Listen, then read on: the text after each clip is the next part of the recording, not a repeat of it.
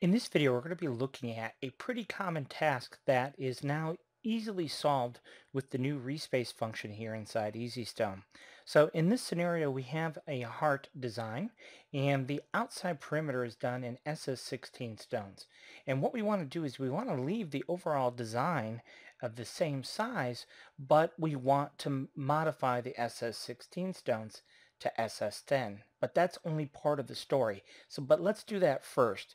So what we're going to do is select one of the outside perimeter stones that we want to change, come to our Selections tab and hit Mark Selected Object, and then we're going to select the entire design and hit Create Selection. And what that's going to do is going to select all stones that match the same fill color as the one stone that we marked. So what it's done, of course, in this case is it's selected all the outside perimeter stones. And if we click on the SS10 button here in EasyStone, it's going to set those stones to SS10 stones. Now, that's part of the puzzle. But what we've done is you can see now the stones are in fact SS10, but the spacing between stones is greater than ideally what I would like. And this is always the challenge, is how can we modify designs and fill in those gaps? And this is what that ReSpace function allows us to do. So we have a selection of the outside perimeter stones. These are the stones that we want to modify the spacing between.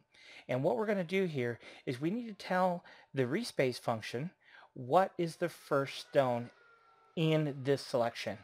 And on a heart shape, it's always the bottom stone here. So we're just going to deselect the bottom stone. Right now it's selected, and then reselect it. And so I'm holding my shift key, clicking on it to deselect from the current selection, and then click on it again with my shift key still selected, and now that's been reselected.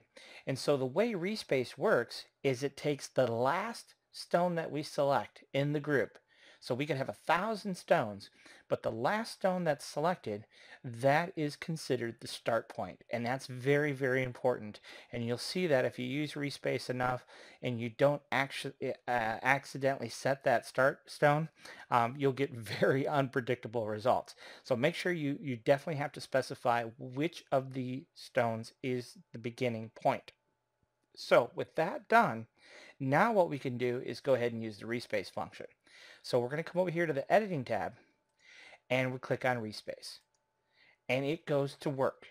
Now, you're not going to really see anything happen dramatically right at this moment, but what it's doing is taking all those stones that we selected and making a calculation. Now that calculation has been made, and we don't actually see anything happen in the design. But because all of those stones are the same size, notice that ReSpace has now turned pink. All right, and that's an indicator to us that we're now ready to either add to or subtract from the current stones. Now watch how this works.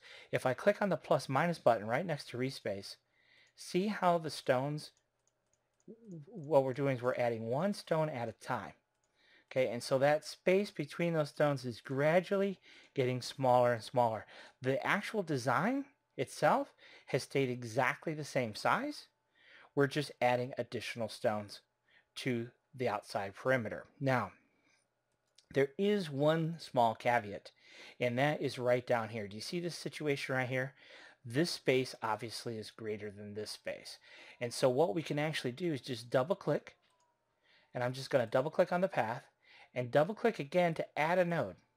And then I'm just going to take this and drop it right down here. Okay, and that will actually connect those two together. And so now that we know that the spacing will obviously be perfect. And then of course we can select those perimeter stones. We know that the whole group is selected because ReSpace is pink again. And when ReSpace is pink, this activates the plus minus. All right, and so we can just go ahead, and if we right click, we can deselect,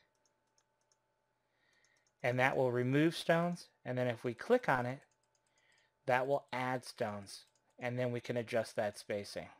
So that's just one of the many ways that we can utilize that ReSpace function, but super, super powerful to have that ability now to be able to make these modifications the way we want to make them, and be able to increase the number of stones along the outside pattern without really much effort at all. So that ReSpace function, you're really going to appreciate all the new functionality that offers. So I hope you enjoy this one, and I know we got to get a beta out to those of you who have been looking at it and looking at it and looking at it, but we do want to get everything working the way it's supposed to.